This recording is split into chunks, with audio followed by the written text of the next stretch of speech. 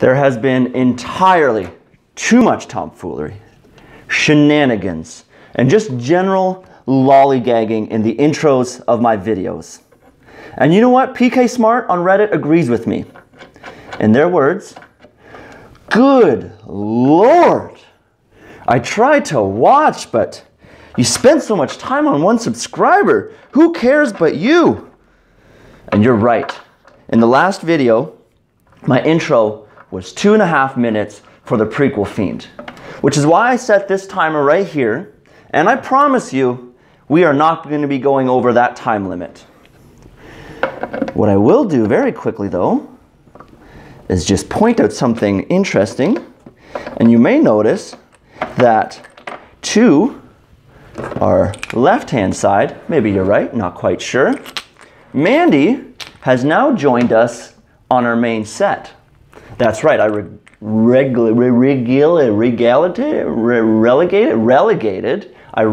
her to the far corner, and that was not fair.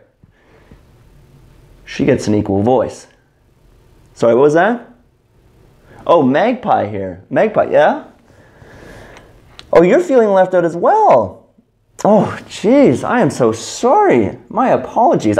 Listen, I get it. They have physical forms. You're flat. I don't see and pay as much attention to you. You're a bit smaller. Magpie, you get a voice from now on. But you know what? I'm willing to bet before you know it, the two ladies are going to want to... Oh, you feel left out as well. You're even smaller, and so then I'm paying less attention to you. Girls, I'm sorry. I've been ignorant. We all get a voice here, okay? We all do. I'll check in with you. Can we agree to that? Is that cool? Sammy the Seahorse, that better not be you I hear right now. Oh, I want to be heard too. Please, don't ignore me. Look, you already got color. The other two are just in good old-fashioned monochrome. And you're up top. Come on, really? All right, fine. I guess I could allow you to squeak in a few words here or there as well. Ah, fuck. I have had this bag for going on 10 years now. The bottom is starting to tear apart. It's time to move on. But I really like the shape and size of it. So I'm going to see if I can recreate it. But step one here is to take some measurements. From here, I just now go ahead and transfer these measurements into a pattern. And the good thing is that all the pattern pieces that I have to create are rectangles. So no crazy curves or anything like that needs sewing. And once I finished drawing out all the pieces, I labeled them and then cut them out. I picked up this denim at my local thrift store. And although I do not want a denim bag, I thought it would be a good fabric to use as a tester. I am committing a bit of a sin here because I am going the wrong direction. The grain of the fabric runs this way, so ideally this piece should be running this way. But again, this is a test piece. Quick definition, grain is usually the direction of the fabric that has the least amount of stretch. Now for the remaining pieces of the pattern, I need 2 of everything. So I'm going to go ahead and double up my fabric.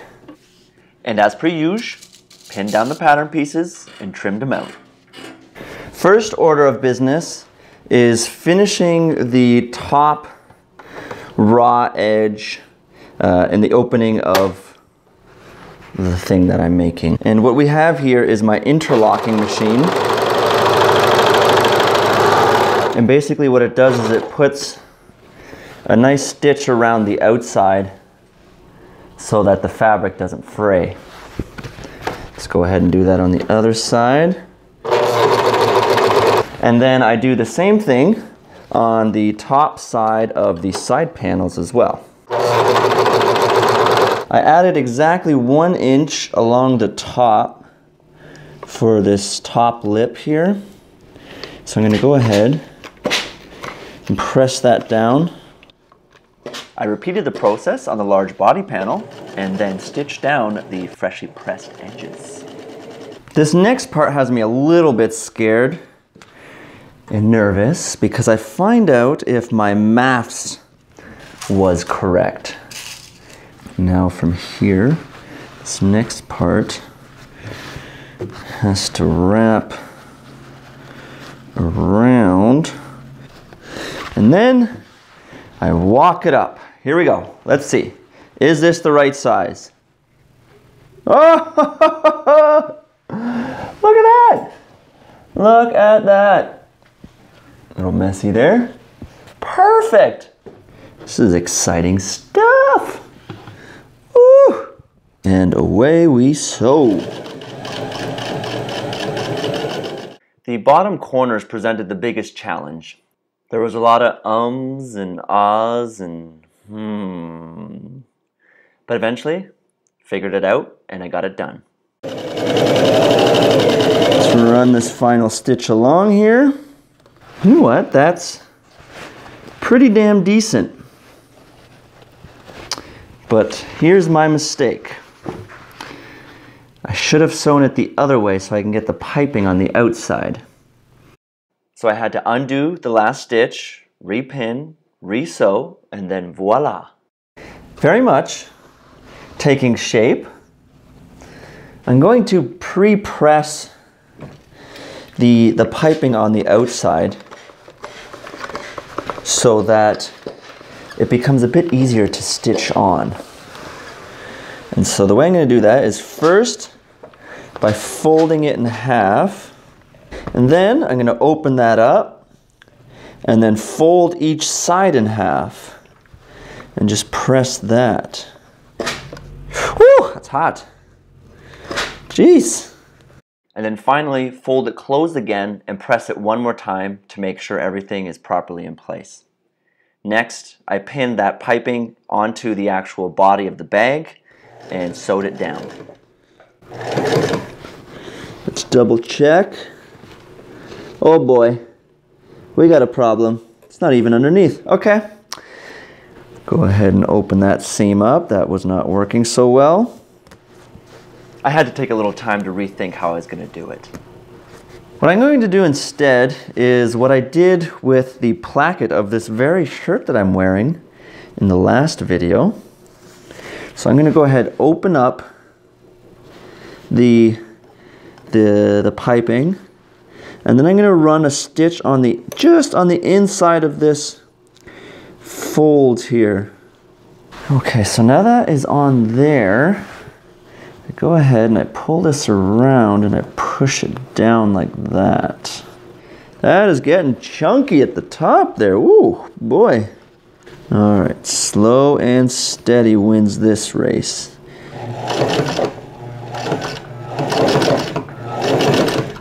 Make sure the ridges are lining up. Yep, let's actually check the other side. Woo! Yeah, it's working. Okay, now this is where things get a little bit interesting. Working my way around the corner. So just like earlier, again, a lot of ums and ahs and okay, managed to figure it out, got it done. Finish up the end of the seam here.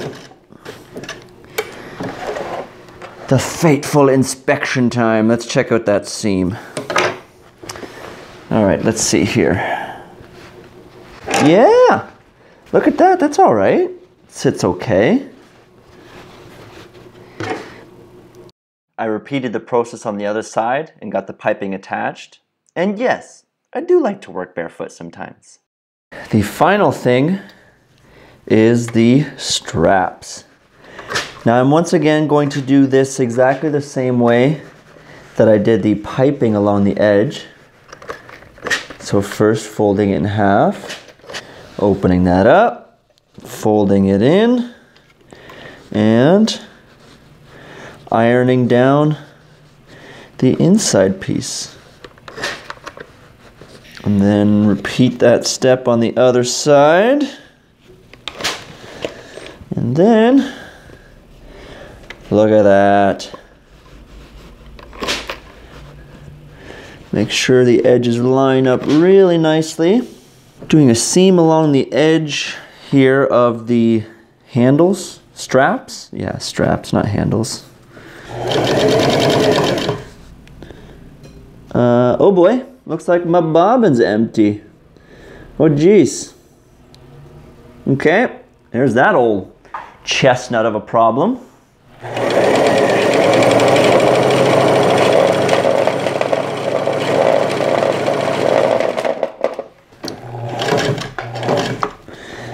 And onwards.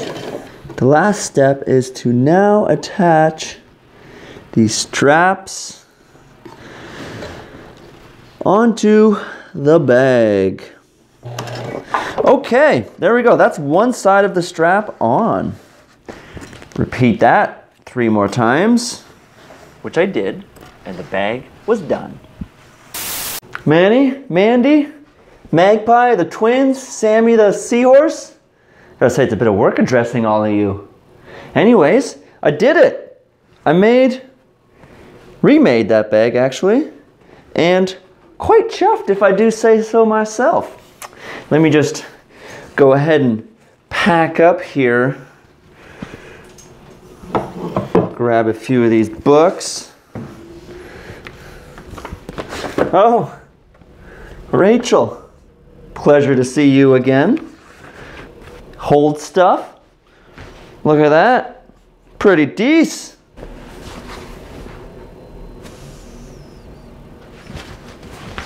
Easy access. Bloop, bloop, bloop, bloop. All right, enough tomfoolery. Really am pleased with this though. What I do like about this project is that I managed to figure out the pattern all on my own. I also think that my seams are starting to get a little better and they're starting to get straighter, more professional. In the more difficult areas, I still do need a bit more practice. And there was one area where there was a bit of pinching. I do need to figure out how to sew the corners a little better. But overall, big ol' thumbs up to myself. Well done, me.